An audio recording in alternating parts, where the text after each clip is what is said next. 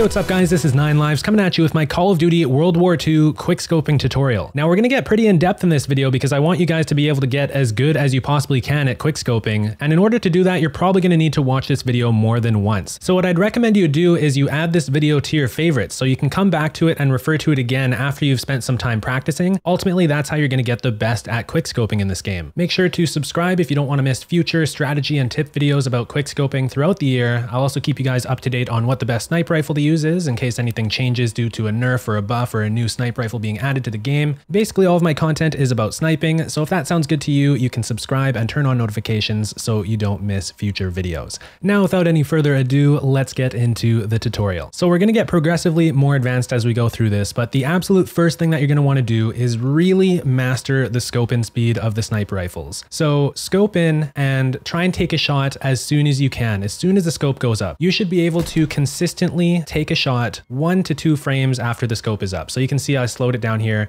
That shot was on the 2nd frame. You want to be able to commit that to muscle memory so you don't even have to consciously think about taking the shot immediately when the scope comes up. And you want to do it enough times that it just becomes natural. So depending on what type of sniper rifle you want to use, it's going to be a little bit different. So this is a Springfield, and the Springfield actually scopes in a little bit slower than the Car 98, which I was using before this. So with the Springfield, because it scopes in slower, you're going to want to get used to this one too if you're going to use a Springfield or a different sniper rifle. So just scope in a bunch of times, kind of get used to that feeling, and try to take the shot immediately when the scope comes up. I'll do a little bit of a comparison here so you can see what the difference is between the scope in speeds of these two rifles. So here we've got the Springfield, and it scopes in 0.4 seconds. So you can see in the bottom right corner there, 0.4. And then with the Car 98, it scopes in 0.334 seconds. Now, even though that's only a tiny fraction of a second, you want to be able to shoot on the frame or the frame after the scope comes up, and that's where it makes a big difference. So largely because of the scope and speed advantage of the Car 98, that's what I have on my main custom class when I'm playing this game. I also use rapid fire, FMJ, and extended mags.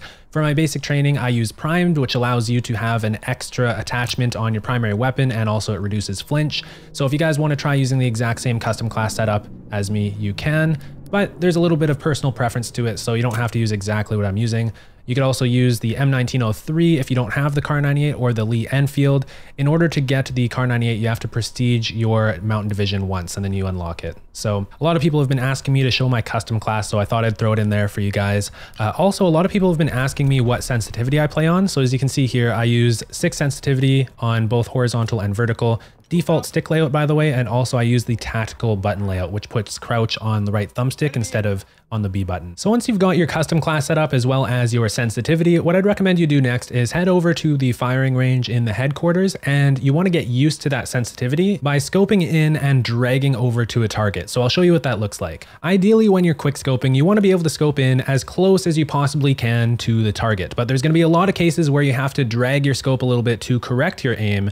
And that's why in the firing range here, what I'm doing is I'm aiming just a little bit off the target and then dragging in until I'm on top of the target. So that way, in those cases where I'm not able to aim perfectly on the target before I'm scoped up, I can correct my aim as fast as possible and take the shot. If you're having any trouble with this, you might want to consider lowering your sensitivity a little bit. 6 is what I play on, and it's already kind of low, but if you're playing above 6, you'll probably want to lower it. You should also be very comfortable tracking a target exactly in the center of your screen. So I put a little crosshair there so you can see where the center of my screen actually is. If you're able to do both this and drag your scope over on top of the target consistently, then you've got the basics down really well. In Call of Duty World War II, it's incredibly important to get good at this if you want to effectively quickscope, because there's no aim assist on the sniper rifles in this game. All the other weapons have normal aim assist, and what aim assist does is it slows down your aim a little bit as you're targeting over an enemy, but they decided to take it off of sniper rifles because they thought that quickscoping was exploiting aim assist. It really doesn't have anything to do with aim assist, but because there's no aim assist on the sniper rifles in this game, what you have to get used to doing is making small adjustments in your scope really quickly. So this is about 6 frames right here where I line up these two enemies to get the collateral, and you have to make a pretty small movement with your thumb in order to do this. So there's that small adjustment within about 6 frames, and then I take the shot. It's not something that you would really notice when you're watching videos of people quickscoping, but if you're watching somebody quickscoping, they're always doing this, and it's something that you need to get really good at, and in order to get good at it, you need to be very familiar with your sensitivity. Moving on to the next point here, it's actually going to be a little bit more advanced, and this is something that you can constantly be improving on and working at, no matter how good you are with the snipers. So what I've done here to demonstrate is I've put the crosshair back on the screen so you can see where I'm pre-aiming, and then I put a red circle where I want to show you guys that I'm looking. So there's the red circle again because I'm looking at the boxes, but I'm pre-aiming at the top of the stairs. So the area where I'm pre-aiming is where I think there's the most threat. So that door right there, that was the most threat as I was coming up the stairs. As I run through this building, my crosshair is glued to the side of this shelf. I'm looking at the top of the crate, and then I pre-aim the top of the stairs behind the statue. The idea behind this is when you've pre-aimed a spot and then an enemy pops up, you're able to scope in and take them out immediately with the least amount of movement and the least amount of aiming because you're already aiming there. This is how you're going to be able to consistently win gunfights and make it so that the enemy barely has an opportunity to kill you. The better you are at pre-aiming and assessing where the next most dangerous spot to look is, the faster you're going to be able to kill your enemies and the more freely you're going to be able to move around the map. So this is something to always be conscious of and constantly be trying to improve at because it makes a huge difference on how effective you are while you're trying to quickscope in an actual public match. Of course, there's nobody in this match. This is a private match. I'm just running around to demonstrate. Here's what it looks like in a live public match though. So as you can see, I'm pre-aiming where I think the biggest threat is. So it was the hole in the wall on top of the tank, behind the rubble, back on top of the tank now, still looking at the hole in the wall. As you can see, it's all laid out there on the screen. And I'm always pre-aiming where I think the biggest threat is and keeping an eye on where I think the next biggest threat is. That way, I'm always ready to snap over to where the enemy shows up, and I very rarely get caught off guard. Now, this is a skill that you're gonna want to be good at even if you're not sniping. If you're using an assault rifle or an SMG or any other type of gun, you're gonna be wanting to do this all the time. But the difference is when you're quickscoping, the Kar 98 has a 0.334 scope in speed and the Springfield and the other guns in the game have a 0.4. So by default, just by trying to aggressively snipe and quickscope, you're putting yourself at a disadvantage and you have that handicap of having to bring your scope all the way up before you can take an accurate shot. If you're up against opponents that are actually pretty good with SMGs and assault rifles, a lot of the times they're gonna be already aiming down sights as they're rounding corners where they expect enemies to be. They're also gonna be hip firing you as soon as they see you if you're close range as they're bringing their sights up to be more accurate. So because most of the time the SMGs and assault rifles are going to have an advantage in medium to close range engagements, you want to be better at pre-aiming than your opponents so that you can close that gap and it gives you enough time to fully scope in. So now if you're comfortable with that whole pre-aiming idea and you feel like that's in the front of your mind and maybe you've even spent some time at the firing range getting used to that sensitivity and how much time it takes to scope in and center your target on the screen if you're scoped a little bit off, and you've got the scope in speed down so you're able to consistently take a shot in the first or second frame that your scope goes up, then it's time to hop into a custom match against some bots and put this into practice. This is going to be the absolute fastest way to improve your skills at quickscoping. I like to go with the map Flak Tower because I think it plays the best when you're up against bots, and I set the game rules to have a 30-minute time limit because you should be doing this for at least 30 minutes at a time if you're serious about improving, and I set the score to unlimited. Now, all you need to do is set up the bots so that you have probably about 10 of them. Of course, you can put more or less depending on your preference, but make sure you put the difficulty of the bots to recruit because this is just target practice. We don't need them to actually be shooting back too aggressively. And once you've done that, you can save it as a custom mode that you can just go back to. So I'm just going to call this training.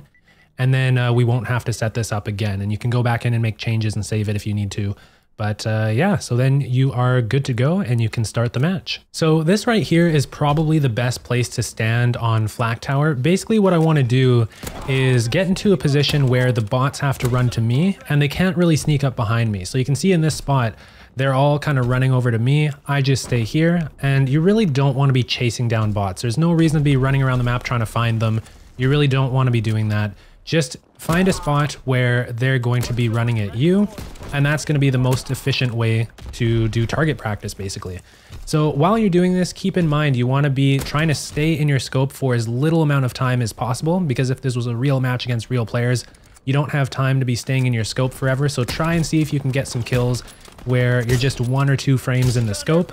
And of course, if you want to, you can aim a little bit off of them and then drag onto them, like as if you needed to correct your aim. Because in a live match, you're often going to be having to do that where you need to correct your aim and drag over to them and then take the shot. So you can intentionally scope off of them a little bit if needed, just for the sake of practicing that. So this first spot that I'm showing you, ultimately you're pretty stationary. If you want to try and be a little bit more active and get moving a little bit more and you feel like that would be good for your practice, I would recommend going over to the middle of the map here and just kind of doing some laps around this circular thing. So this is a little bit more, you know, running around, and sometimes it can be good to practice that as well. So as you can see, I'm just going to kind of do some laps around this and shoot the enemies as they come up. It's going to be a little bit less predictable where the enemies are coming from, which gives you like kind of a different type of practice.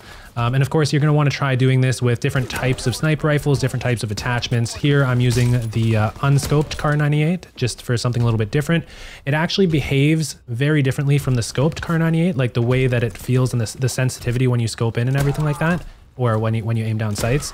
So you're going to want to try practicing with different setups. While you're doing this, I would highly recommend being very conscious of where you're pre-aiming, where you're looking, how long you're staying in your scope. And also something else I want to throw at you guys is to practice making yourself a difficult target. And this is what I mean. So between each shot, I'm getting behind cover and only exposing myself when I'm ready to take the next shot. So I'll play that again in slow motion here. There's the shot, and then I go back behind cover. Then I pop out, take a shot as quickly as I can, go back behind cover. So this is something that you're probably not used to doing if you're used to using SMGs and assault rifles, because there's really no need to get back behind a wall over and over again like that. But with the sniper rifle, you have to pull the bolt back and you can't attack at all while you're pulling the bolt back. So you need to get behind cover to stay safe. Here's the clip from earlier, slowed down a little bit to emphasize how I'm using cover. So I get behind the wall, wait for the bolt to pull back, then swing back out, and take this guy out as quick as I can. These are bots. This is from the private match. And again, I'm going to do some circles here, and then I'll start to use cover a little bit more once I start getting outnumbered. It's mostly when you're getting outnumbered that you want to be really sure that you're using cover to your advantage, because otherwise you're probably just going to die. So here we go again, slowed it down. There's a guy behind me, so I take the shot, run back into the inside of this circle thing, come back out, take the shot as quickly as I can. I actually didn't scope in fully, so it missed.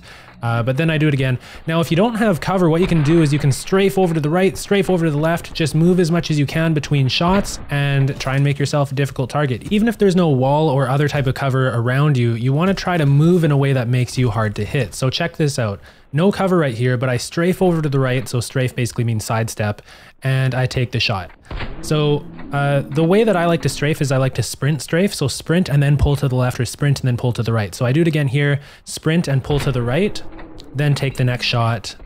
And I actually crouch there as well. So crouching is another thing you can do to give yourself a little bit more time. You'll have to be on the tactical button layout if you want to effectively crouch between shots, because on the default button layout, you'd have to be pressing B. And that means you'd have to take your thumb off of the thumbstick in order to crouch. With the tactical button layout, you just press the right thumbstick down, so your thumb's already going to be on there and you won't have to take it off of the stick. Now, if you do want to try crouching between shots a little bit, make sure that it doesn't become a bad habit, because there's times when you really shouldn't crouch between shots, and if you're doing it too much, then it can slow you down. All right, so I want to do a few freeze frames here and show you how long I'm staying in my scope. So that shot there, I was in my scope for 2 frames. This one here, I was in my scope for 3 frames.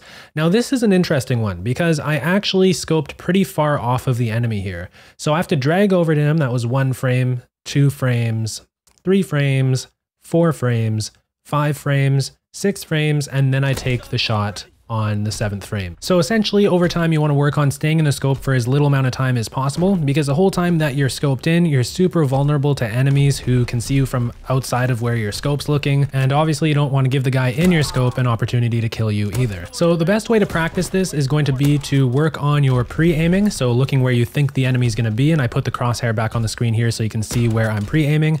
And also I'm lining the enemies up into the center of my screen as my scope is coming up. That's really important, and a lot of people don't do that, but make sure that you are centering the enemy into the middle of your screen as your scope is coming up. So as soon as the scope is up, you can take the shot. And it's going to take a long time to perfect that, but make sure that you have it in mind, especially as you've been practicing this for longer and longer. It's one of the more advanced things that over time you really want to master. So if this video has helped you, please take 2 seconds to leave a like on this video. You can probably tell it took a lot longer to make than a regular video, so a like would be greatly appreciated. Again, if you favorite this video, you'll be able to come back to it for future reference, which will really help if you're serious about getting better at quickscoping. Also, please consider enabling notifications so you get an alert when I upload new videos if you're interested. There's another one of my videos linked on the screen now if you have some time to watch more. I'll see you guys soon with a new video. Peace.